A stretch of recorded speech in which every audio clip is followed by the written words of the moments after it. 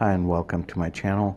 In this video I'll show how to replace the two catalytic converters and the 4 oxygen sensors on a W210 Mercedes-Benz E320. There could be many causes for a catalytic converter failure. In this case it was just this rattling noise that wouldn't go away, as if there was a rock in the exhaust system. Even at idle, you would have to see what the symptoms are and why is it that your catalytic converter is failing. So you want to find out the main reason for it, and I can talk about it in a little while as to some of the other symptoms. But in this case, it's just this rattling noise from under the car, even at idle or when driving. So I start off by removing the 2 bolts and nuts connecting the right pipe to the transmission housing, and then disconnecting the O2 sensor. This is the downstream sensor, meaning after the catalytic converter, and then using a very long extension and 13mm socket, start off by loosening the bolt that's on the inside of the car, not the one that's on the outside, because that's much harder to get to. And once you remove this bolt, you can turn the pipe a little. It gives you more room to work on the bolt that's on the outside. And I suggest that you spray some penetrating oil like WD-20 or liquid wrench the night before, if you can, on all the connection points, these bolts and nuts, because they get very hot, and so of course much harder to undo.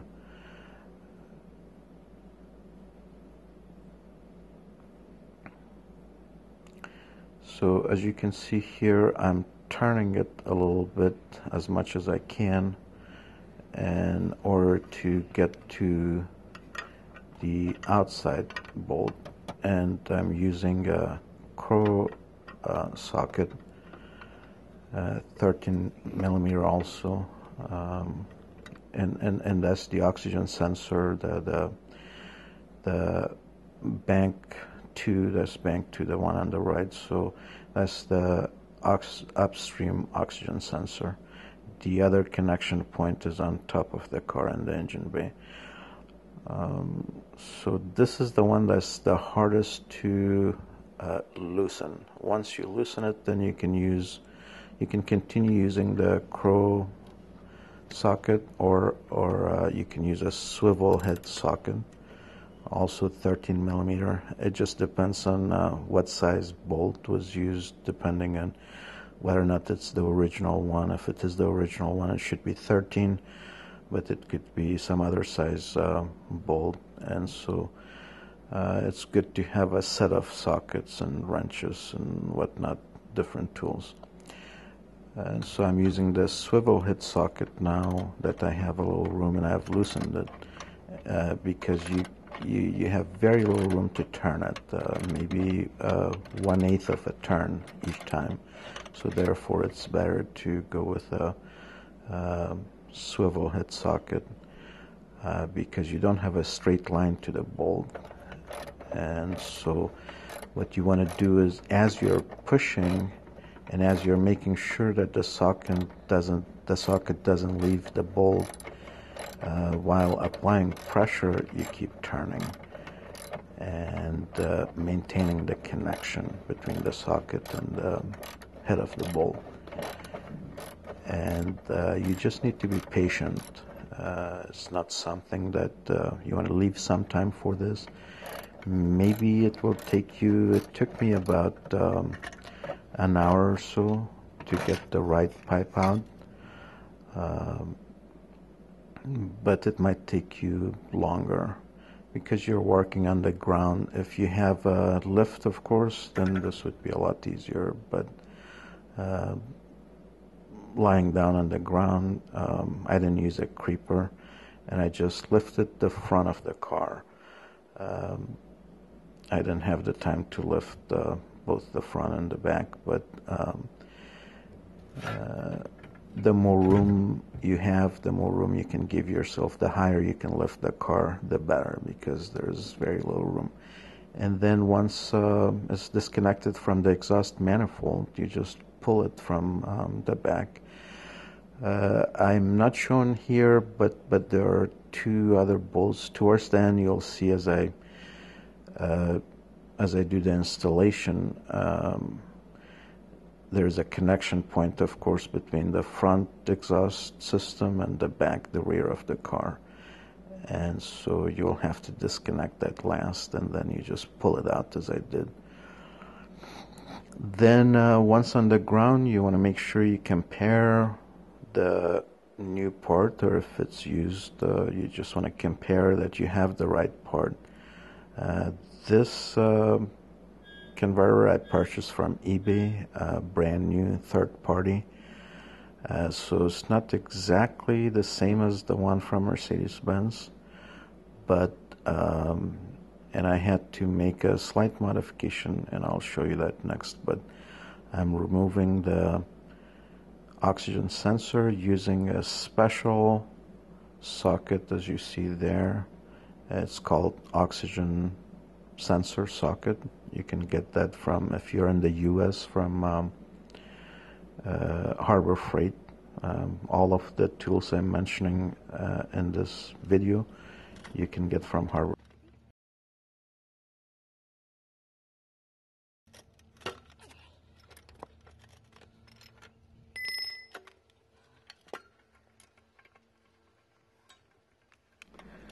So once you remove both of the oxygen sensors, just put the new ones, I mean the old sensor into the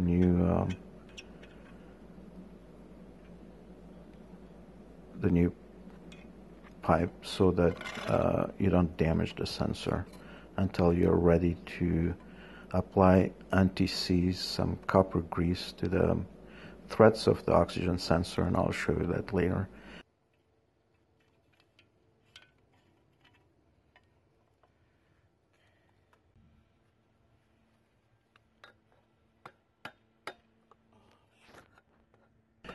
This collar also you'll remove. So you place them next to each other and you see what's the new one missing, and then you take it from the old and put it in the new.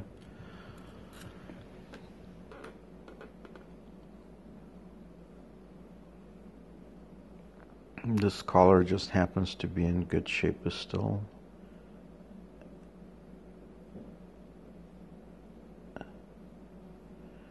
And I'm putting it in the new pipe.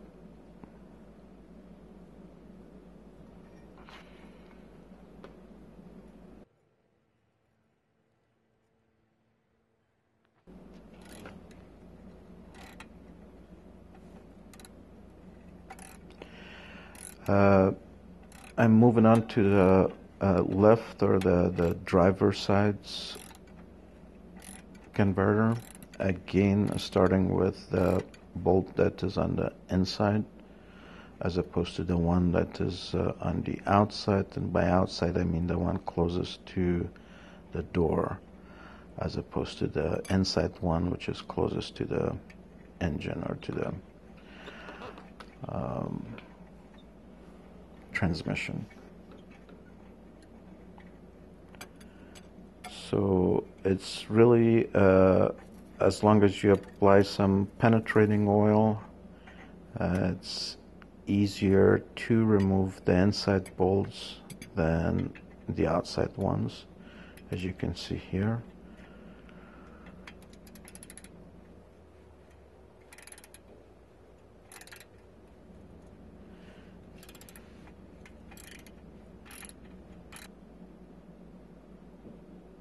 and then you disconnect the two.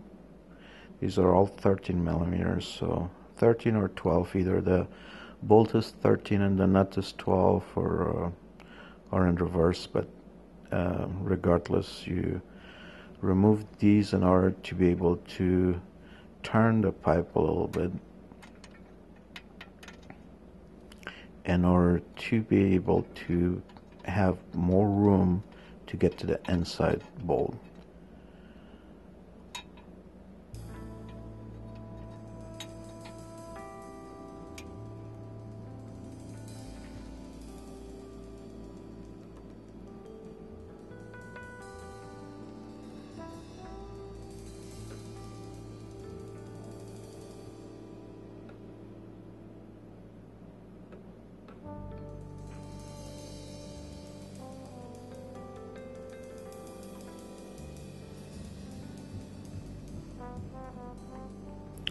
Now, so you kind of repeat the same procedure as the other side, but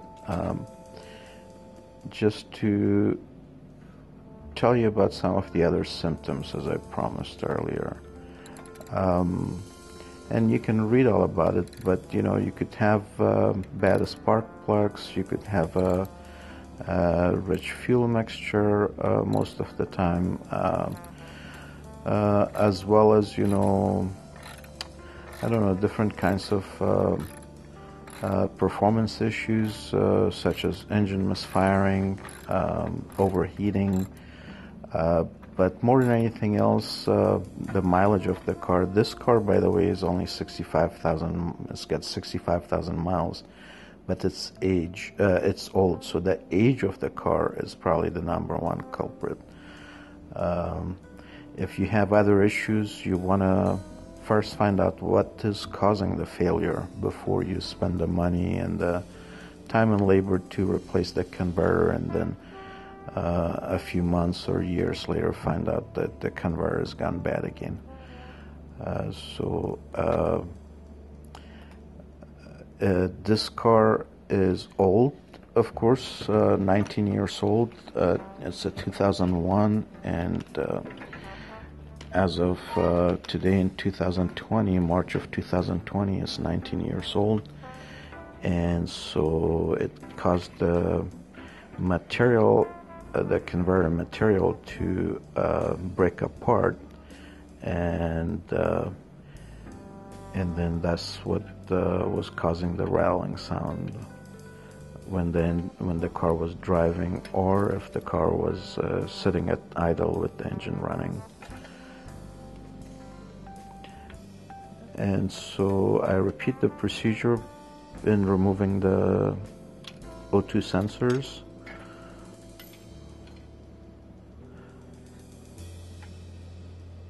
Putting my foot on the pipe as I apply pressure and use that bar as leverage to loosen it, and then putting the two O2 sensors into the new pipe just to keep the sensors from getting damaged.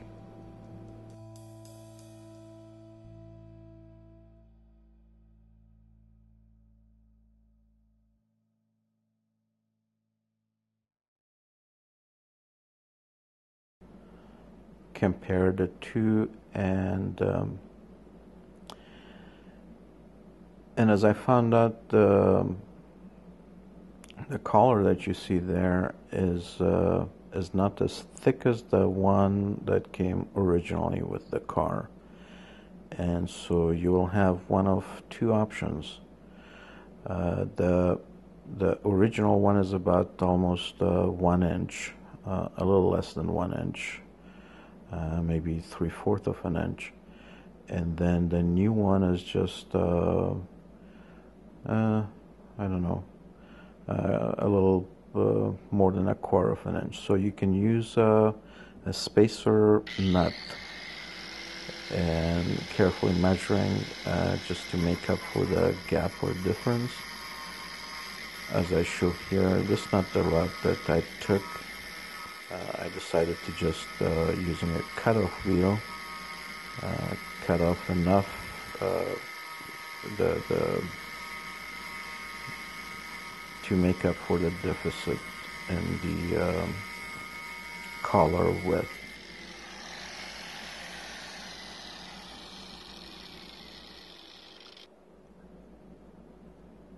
So I'm cutting the bolt really to make it shorter.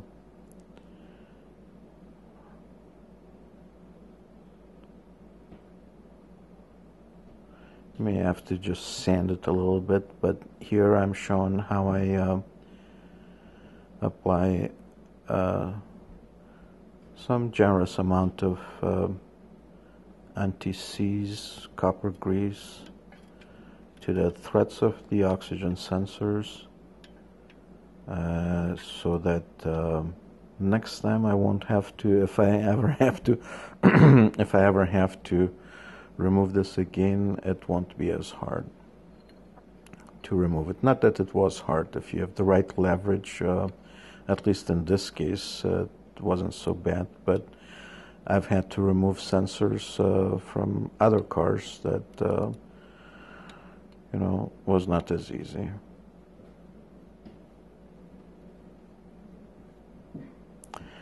And you tighten these to 50 Newton meters. I'm not sure what that is in foot pounds. I think maybe 37 foot pounds. I can look that up, and or you can too. But all the other bolts and nuts you tighten to 20 Newton meters. So you do need a torque wrench that up to 50 Newton meters. So a smaller torque wrench is just fine. And of course, you use the same O2 sensor socket attached to your torque wrench in order to torque these.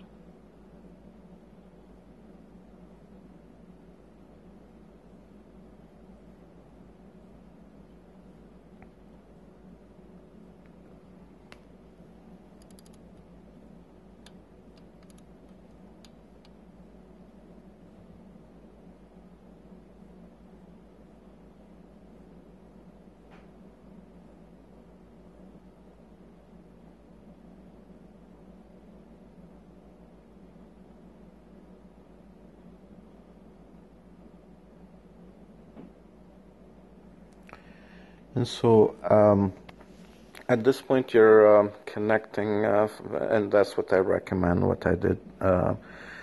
Just loosely connect the back side, the front exhaust to the rear exhaust. But don't torque anything yet. And as you see, I have a cardboard box there right underneath that connection point. When you pull the catalytic converter out of the rear exhaust system, you want something on the something there to catch it if you're replacing it. I mean, if you want to reuse it, but if you don't, I guess it doesn't matter if it falls to the ground.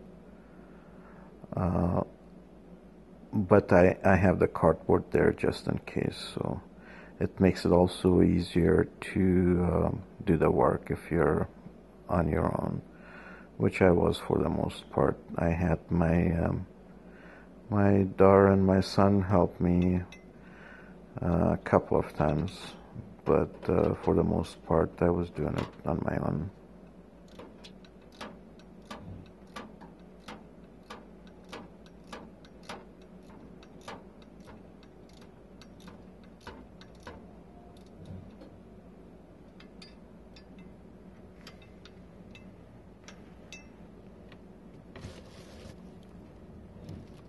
A ratcheting wrench helps a lot.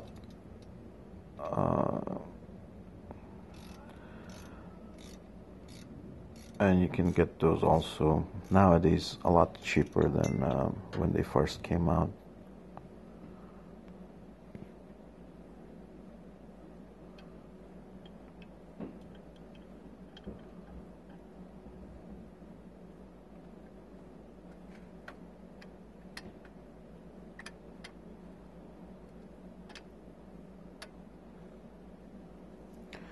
And then next, you want to just connect the bracket.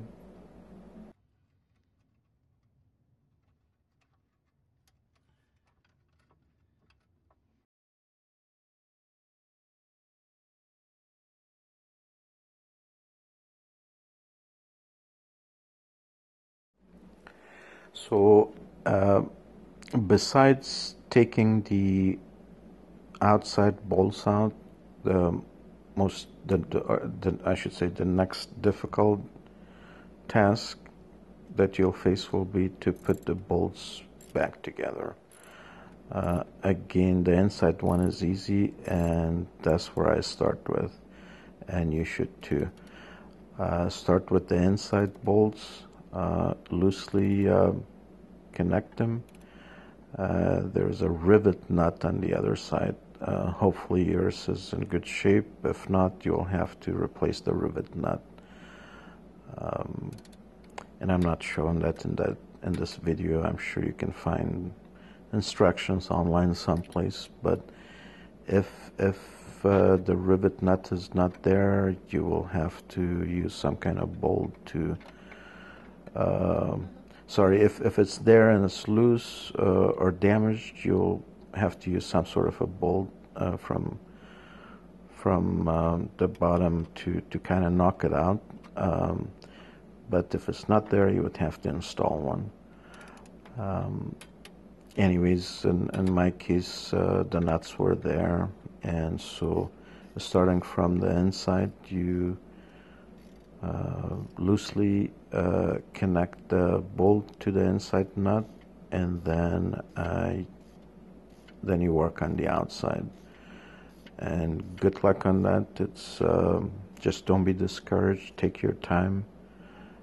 With the tools that I've mentioned, the swivel head socket and a long extension, you should be able to do this yourself, and it's very rewarding as you finish because the exhaust, I mean the two catalytic converters, if you were to go to Mercedes-Benz, any dealer, they would charge you probably a couple $1,000s for the two of them. And then the labor itself is also cost prohibitive for a very old car. So you can easily do this yourself. I forget how much I paid for the catalytic converters. I will try to find the pricing, the current pricing, and put it in the description. But I don't think I had to pay more than $500 for the two of them. And of course the labor is free, and I had the tools. So you can save a few $1,000s doing this yourself.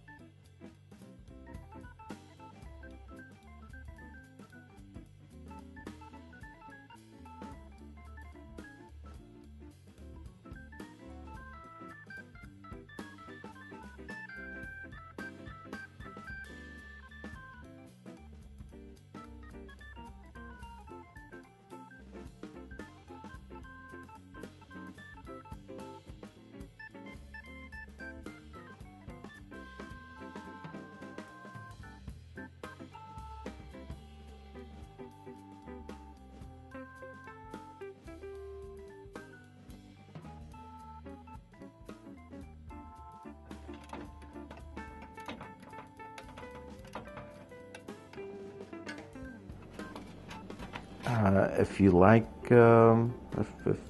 if you like this video, please subscribe if you haven't subscribed already, and share the video, and if you have any comments or questions, when I get time, I make sure I read all the comments and that I answer any questions that you may have. Thank you very much, and until next time, bye-bye.